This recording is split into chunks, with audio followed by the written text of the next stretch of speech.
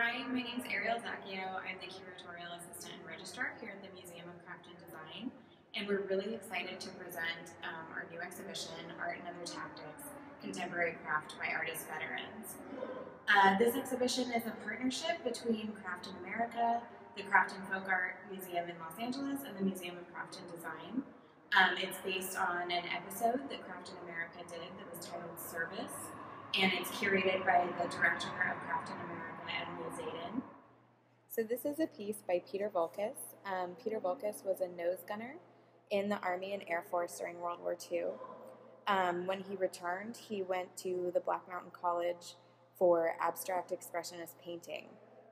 He painted for a long time, and then one day he had to take a class in ceramics and found his true calling. He approaches ceramics in the same way that abstract expressionists approach painting, which is a really loose and gestural approach. He makes pretty traditional vessels and then slashes and slices into them. He's an amazing artist, and he inspired so many of the contemporary artists and ceramicists that you'll see in this exhibition. This is a great piece by William Daley. It's called Composite Form, and it's from 1967. William Daley enlisted directly after high school and fought as an Army Air Corps sergeant in World War II. His plane was shot down in Poland, and he became a prisoner of war there for 10 months. When he returned, Daley began creating these ceramic sculptures, which, as his son Tom Daley describes, could be 40 or 400 years old. So this is a piece by J.B. Blunk. The title is Self-Piercing Element, and it was made in 1976. Bay Area icon J.B. Blunk has been dubbed the master of the chainsaw. Blunk was drafted to the Korean War in 1949 and served in the Army. After 2 years, he was discharged to Japan and studied Mingei-style pottery. He returned to California in 1954. Continuing his legacy, his piece, The Planet, commissioned for the Oakland Museum of California, is a favorite of Bay Area natives, and his home has been used as a site for artist residencies. Self-Piercing Element, also known as Hummingbird, is a stellar example of Blunk's craftsmanship, eye for asymmetry, and love of the natural world.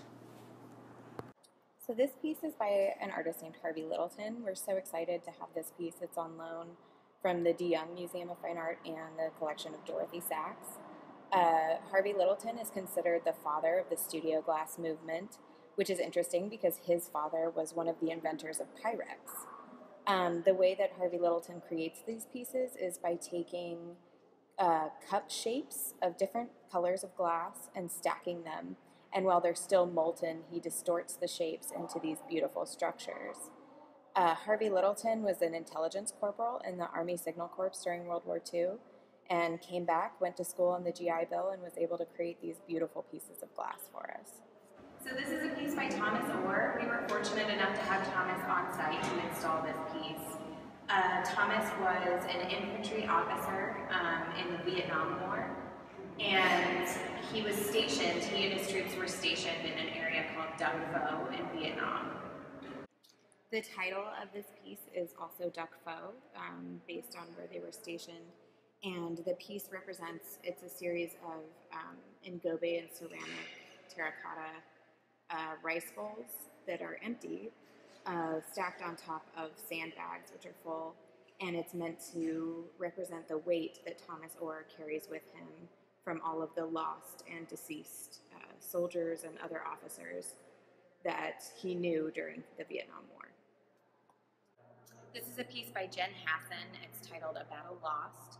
Jen was a dental technician in the Army stationed in the UK from 2005 to 2009. This piece is made of combat paper, which is a paper made from the pulp of military uniforms. It's 8,030 rolled pieces of that paper meant to represent condolence letters, and that number is significant because it's the number of returned veteran suicides in 2014. So Jen Hassin made this piece. Part of her mission is to educate people about returning soldiers and veterans that have post-traumatic stress disorder or PTSD. So this is a piece by Ash Kyrie. He's in the most recent Afghanistan conflict. And he collected all of the press images that related to the war from 2009 to 2011. And he went through Associated Press, New York Times, LA Times, and collected all of the images of war. He found that they fit into 3 categories. One was kind of benign soldiers during times of peace that were engaged with the culture in Afghanistan and Iraq.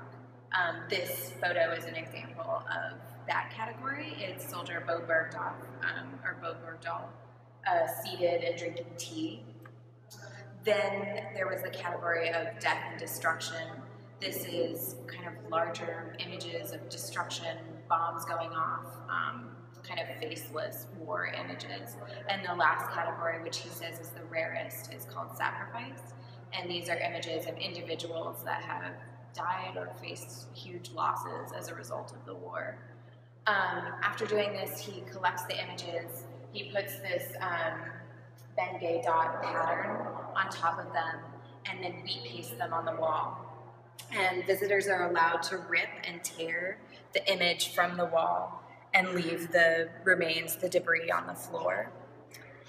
This just signifies how quickly images in a civilian's mind come up and disappear from news media and reporting. Throughout the course of the exhibition, he'll come back and wheat paste another photo in 2 months. Hopefully this will all be ripped down from another one of the categories, and do it again 2 months after that.